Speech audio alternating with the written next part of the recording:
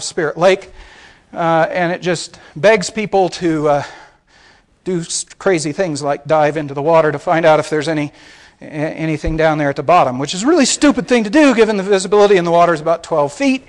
In other words, 12 feet beneath the surface is absolute darkness all the way down to the bottom at 100 feet. Okay, it's got the consistency of tea, and it's 36 degree temperature water. There's a floating log mat on top. You go down at one point where there ain't no log mat, and you come up a little bit later, and there's a log mat there with 3 and 4 foot diameter logs rolling against one another. Those things do nasty things to heads. I mean, this is not... And then, of course, besides that, you got this active volcano right there, which has blown up 5 times since the eruption, to the point that they were doing the diving. So, you know, it's something you shouldn't tell your mother about. But alas, he had to go down there to find out what was in there, and didn't tell his mom. I don't know if she still even knows. Down at the bottom, there are places where there are up to 3 feet of bark at the bottom of the lake from the logs on the surface. And this is not actually a piece of bark. This is actually a piece of log on top of a layer of bark down there on the bottom.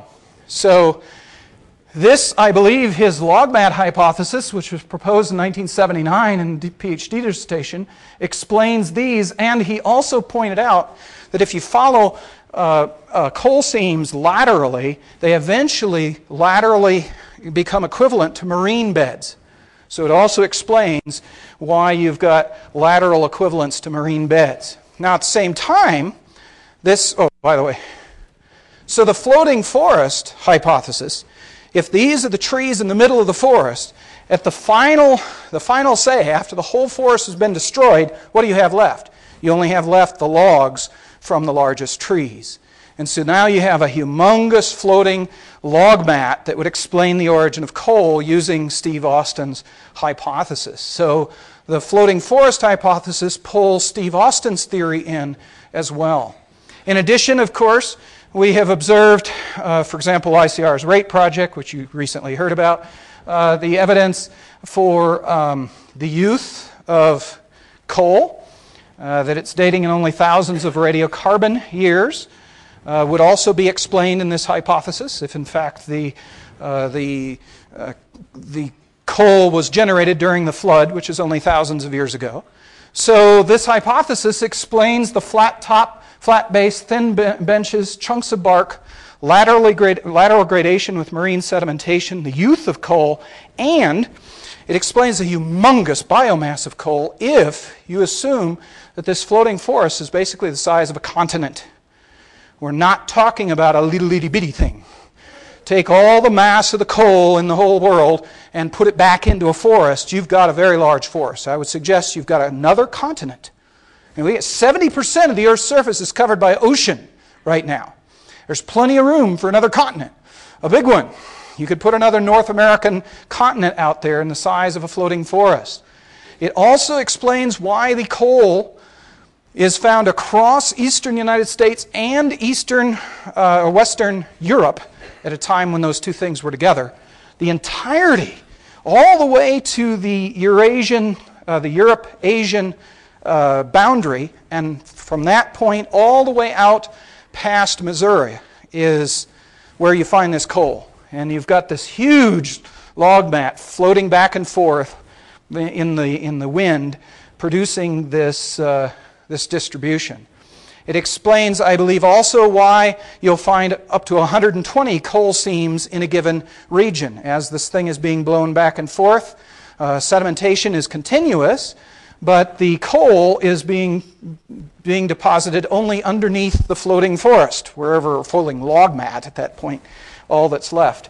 And it would explain that from the bottom of the coal, from the lowest coal seam to the uppermost coal seam, you have no change in biota. There's no change in species. There's no change in species of plants. There's no change in species of animals. For my dissertation, I worked on Lingula metalloides and Lingula scomifermis, which are 2 brachiopod species that are found in the coal measures. By the conventional dating, there's 100 million years of coal measures From the bottom of the coal, top of the coal is 100 million years, and there's the species that you find at the bottom are exactly the same species as at the top. 100 million years of no change in species if you accept the traditional understanding. So this would explain why you've only got one species, because it's one forest, and you're depositing stuff from the same forest up the entire sequence. Another side benefit that I didn't realize initially, but began to realize when some people started reminding me of some things I hadn't tried to explain, would be the Paleozoic stratomorphic intermediates. There are claims of critters in the Paleozoic that are supposed to be intermediate between evolutionary groups. For example, actually, there are only 2 plant species I know of that are claimed to be evolutionary intermediates. Only 2. There are no invertebrate intermediates that I know of. And that's 95% of the fossil record right there. There are none. And then among the vertebrates, the only ones known in the Paleozoic are the two plant species, Aglaophyton and Baragwanathia. And there are 4 or 5 fish amphibian intermediates. And there's the recent Tiktaalik, which is a fish amphibian intermediate. In other words, this puppy is more like a fish than it is an amphibian. This is more like an amphibian than it is a fish. But it's not an amphibian. Okay? This thing does not have enough strength in its legs to walk on its legs, but it uses its legs. It's clear from the fossil information that it does. How does that work? Well, the floating forest, I suggest, explains how. Because you have ponds in the middle of the floating forest. Remember what I said about the bottom of this floating forest? You get to a point where you can't stand up on this puppy. You'll go through it.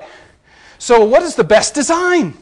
The best design is to be able to utilize the bottom but not put any pressure on it. How do you not put any pressure on it? If you float yourself. So God would design an organism which actually floats in the water but can use the bottom. And that would be designed for these pools on the edge of the floating forest. And then you'd have fish that are actually designed to live in that, above that false